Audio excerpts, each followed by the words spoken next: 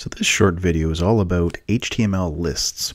There are three different kinds of lists in HTML. So in your web page, you can have a UL, which stands for an unordered list, and that's simply a list where the order of the items does not matter. OL stands for ordered list, which means they are numbered. The order of them does matter. And instead of bullets, you get numbers or letters in front of them. And then dictionary lists. With a dictionary list, we have dictionary terms and then a dictionary definition. So these things come in pairs. You have to think of them as two items. Now, for styling, we have list style position, two values for that, inside and outside.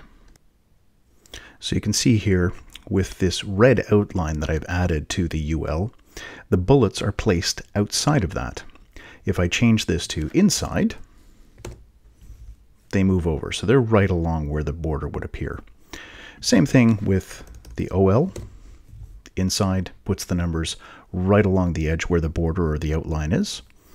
And with the dictionary list, doesn't really make much of a difference here because it's against the edge regardless. There is no number or bullet or other item being placed outside. Okay, so how to change the bullets, how to change the numbers. Well, there's another property called list style type where we can specify for the UL, the unordered list, these bullets. These ones right here, these are disks. That's the default that you get. We can make circle, so it becomes a hollow circle, or we can do square, just like that. With the ordered list, we're talking about what kind of numbering we want to use. So with list style type, we can say decimal. That's the default. You can see, doesn't change at all. Or we can specify I want lower, meaning lowercase, or upper, meaning uppercase, and then alpha for alphabetical, Greek, or Roman. So we can say lower Greek, alpha, beta, gamma. We could say lower Roman. There we are. Now, you might be wondering, well, why pick the different ones?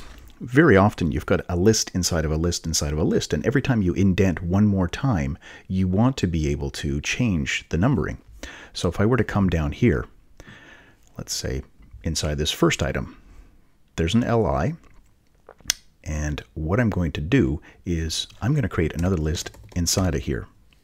So I will add another ordered list, and it will have its own list items. We'll just call them level 2. And I'll put a couple of them in there, like that. You can see they've all used the same numbering. But what I want is I want upper Roman for the first one, and then I want to use lower Roman for the one that's inside. Well, in my CSS, I can do this.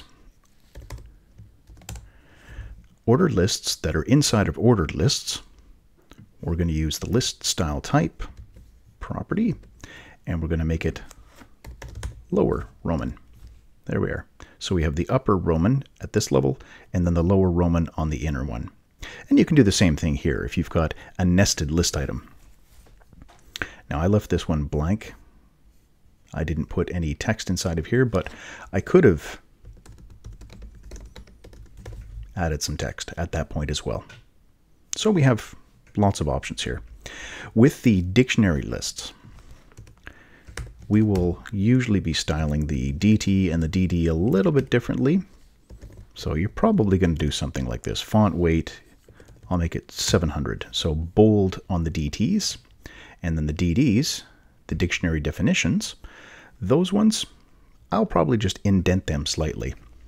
So we could do something with, say, the text indent property, and we'll do that. We could put a lighter font weight on there if we wanted. Let's do 300, 100. Oh, nothing coming up with this font. Yeah, I'm not getting anything in there. But we could, if we had a font that supported a lower font weight, we could do that. So we've got dictionary term, dictionary definition. The list items, the LI tags, are what are used through the other two. So these ones are much more common. The UL and the OL, those ones you'll come across a lot more than you will the DLs. So LI, list item, is what you put inside of these two. All right, and that's the basics of HTML lists. So hope that helps you out. Have fun with that. If you have any questions, feel free to leave them in the comments down below. And as always, thanks for watching.